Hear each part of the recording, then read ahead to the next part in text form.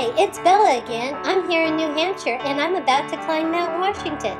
It's the highest peak in the northeastern United States. Native Americans called it Angiakakuk, meaning Great Spirit. The Mount Washington Hill Climb Auto Race has been held since 1904. In 2014, David Higgins set an unofficial record of 6 minutes, 9 seconds. Can you imagine driving up this road at 75 miles per hour in a Subaru?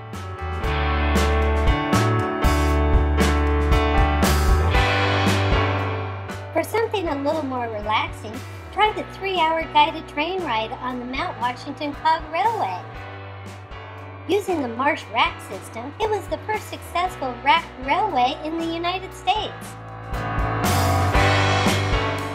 Famous for its erratic weather, in 1931 the Mount Washington Observatory recorded a wind speed of 231 miles per hour.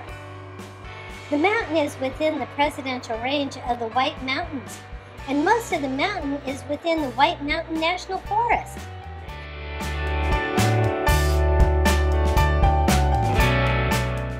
Don't forget to visit the Tip Top House and send your mom a postcard postmarked from the top of Mount Washington.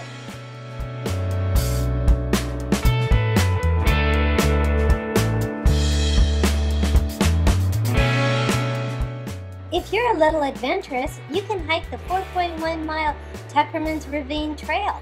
The Appalachian Trail also crosses the summit.